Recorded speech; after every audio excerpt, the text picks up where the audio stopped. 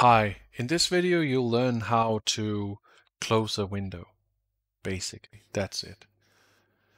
So I created this previously where I have a window that can open up new windows like that. I can put some text in here, texty, and so let's say in this case I can also write something here, and that will put some data over here. So let's say I want this to close this window as well. So it's not as easy as it looks, because how do we actually do that? So we need to do something on the onAction event on this button here. So let's see what that looks like.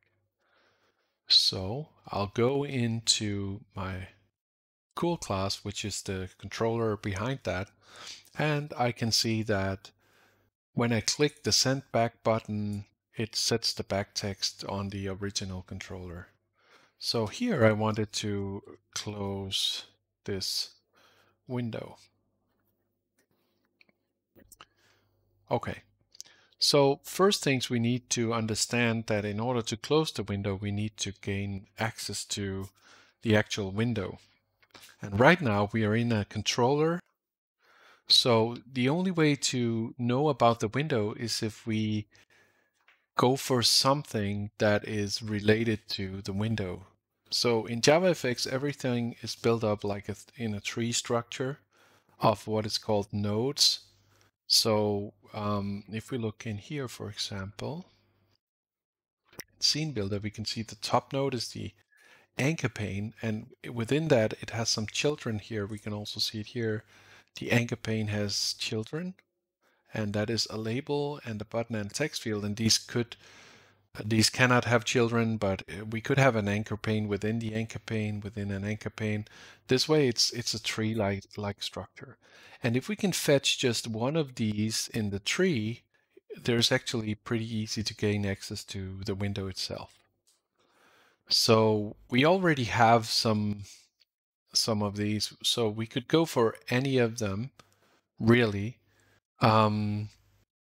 So I could, for example, say something like label main, and then I could say get scene, which will give me the scene. As we saw in here, when we create something, we actually create a stage, which is the actual window, and then we put a scene on that stage. So if we have the scene, we should be able to get the stage as well. So, but unfortunately, there is actually nothing to say get stage. But you probably saw pretty fast there's something called get window, and that will give us a window, which is a superclass of the stage.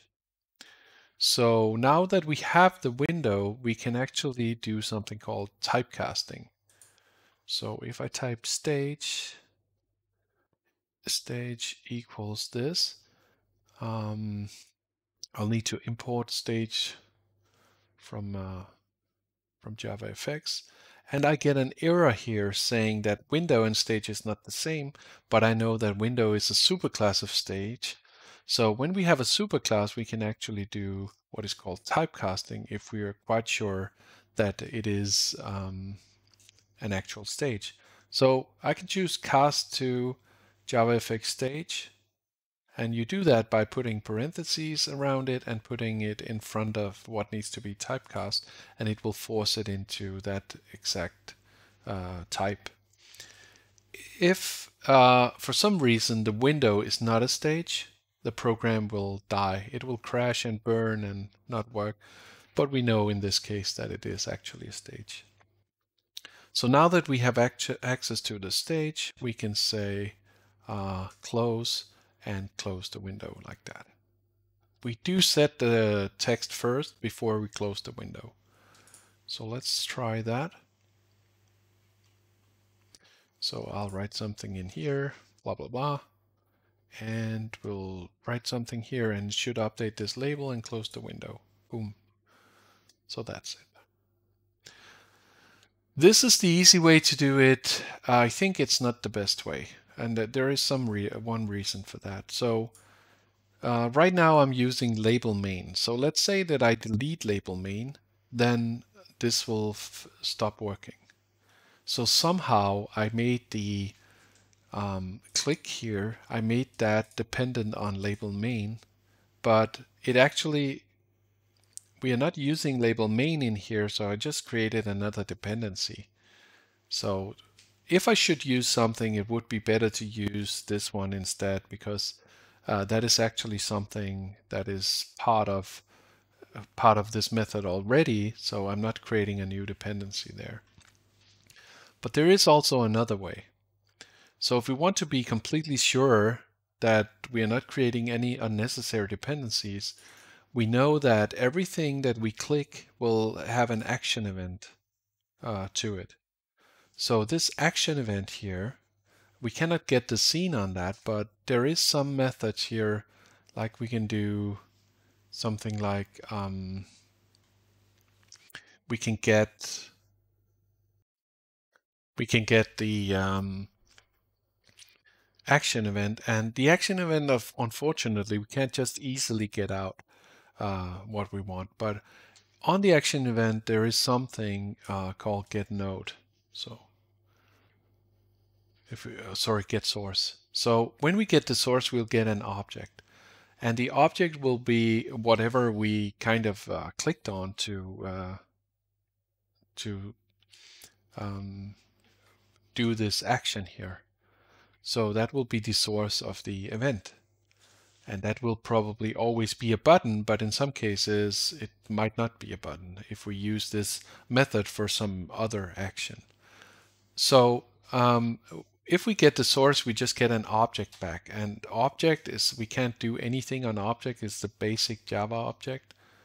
So I actually know that the action event, the source here, I know that this source is part of JavaFX somehow. So what I can say is I can say node n equals, and I can say get source, and I can force that into being a node like that. So I'm saying I know that I'm getting a node here, and I can say then on this node I want to get the scene, get the window, and also force that into a stage. So